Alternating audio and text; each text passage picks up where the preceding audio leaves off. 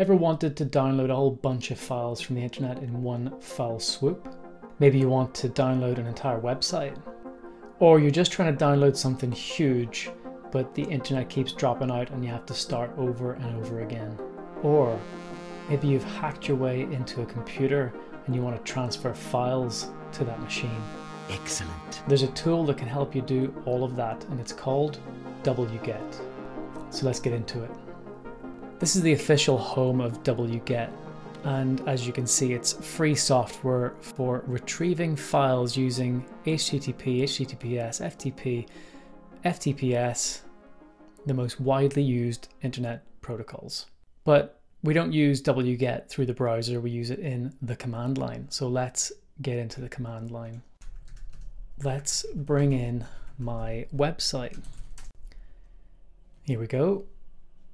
Index.html saved.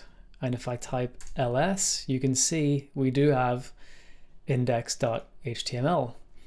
And if we read it, ooh, a whole bunch of stuff. It's all HTML.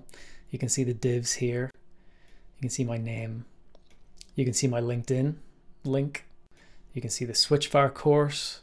And you can see a whole bunch of stuff that's all based around Webflow, which is where my website's hosted. So we're not going to spend too much time looking at this. If I flick over into Finder and open this, there it is. That's my homepage saved to the desktop of my machine, and you can see in the URL it says file instead of HTTP. That means it's pulling up a file in the browser from that location. So it works. Cool. Let's go back to the command line again. But what if we want to pull down the whole website? Everything. How do we do that? Let's just remove the index file for a minute. And as you can see, it's gone. And we're going to type wget-m for mirror, and then GaryRuddle.com. If we pull down the entire website, it's going to keep everything as it is. All the links that it downloads in the HTML files will come as they are.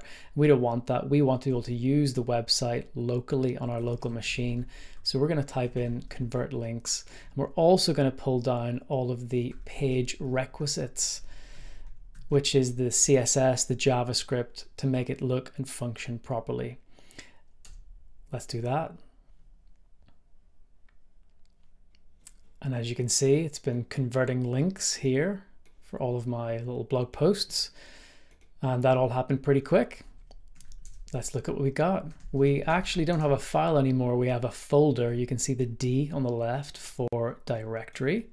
So if we go into that, you can see we have my website. That's pretty much the nav bar of my site right there. And if we look at these files in more detail, we can see articles is a directory. If we go into that directory, we can see we have individual files for all of the different blog posts that are in that folder. So it really does work. It's a great tool, wget-m. There's a really cool feature where you can tell wget to go through a text file and pull down everything that is in that text file. Let's have a look at it. So I've removed the Gary Ruddle website and I have a file called downloads.txt. And if we look at what is inside it, you'll see there are three things. One is my website, another one is Google's website, and the other one is favicon.ico, which is the little icon that appears in the URL when you're browsing Google's website. You could put anything in this text file and make it as long as you want. And if we type wget-i and then supply the file, wget will go through every line of the file and download those things. There they are, nice and easy. Really, really cool, useful feature. If you need to download things regularly from a certain place to get the latest version of them, just put them into a text file and have wget pull it down. Another powerful feature of wget is being able to pull down files recursively from an FTP server, and you can even provide credentials to log in to the FTP server. There's an FTP server that you can go and play with. It's called rebex. So if we type wget-r, that means recursive, and it'll go inside folders and download things in folders. And we supply the FTP location, which is test rebex.net, hit enter. You'll see it didn't work. Login incorrect. And if you go to the rebex website, I'll put the link in the description, you can get some credentials for it. They're just demo and password. So we're going to supply that again, and we're going to add in user equals demo, password equals password, and enter. And now we're off. We're pulling down a whole bunch of files from the FTP server onto our local machine. So really, really powerful command. Saves you having to fire up a GUI and go and do this. You can just do it all in the command line very, very quickly. Sometimes you don't really want to see all of that output on the screen, so you can send it to the background just by adding a very, very simple thing. If we take our original command and we add -b to the end, that puts it in the background.